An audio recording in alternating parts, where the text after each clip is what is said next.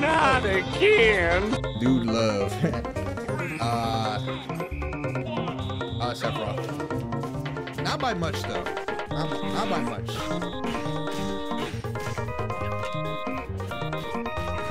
The only reason it doesn't feel like it's, or like it feels like there should be a larger gap between Korra and Sephiroth, honestly. Like in favor of Sephiroth. But the thing is that Korra actually does pretty decent against new characters. Like some good characters. Like that helps a lot. Like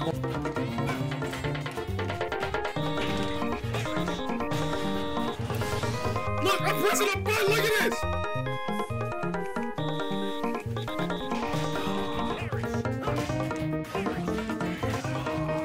Bears.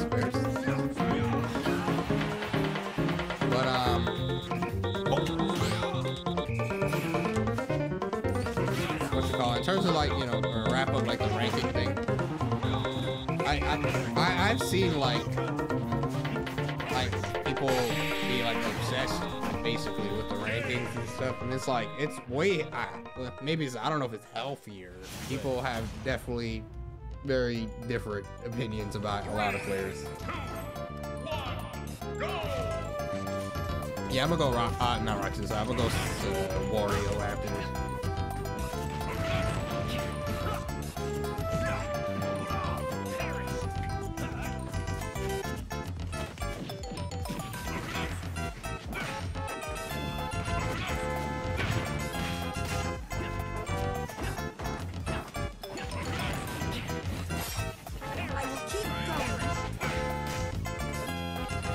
Spargo's #1 in my eyes. I would have said the same thing, but I saw that matchup tier list or chart. Oh, he said about Sephiroth. Yo, I feel a farmer real quick, bro. Go Donkey Kong again. Make sure you like camp so hard with Steve that wherever that tournament is taking place, you stall enough that it's past midnight.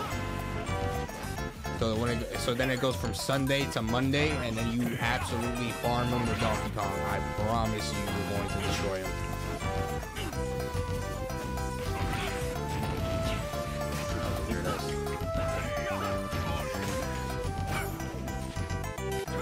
That back here 2-frame, I think he just misspaced it. So like, you know, Ryu doesn't like snap the ledge, so he slightly misspaced it, and then yeah. Whoever wins the pre-local almost always loses the actual event. Like I can't even say almost. I feel like that shit is guaranteed.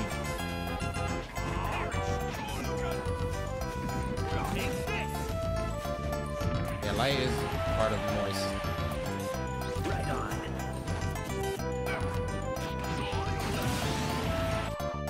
Let's focus! Let's focus! The pre-local curse is definitely real. Promise you.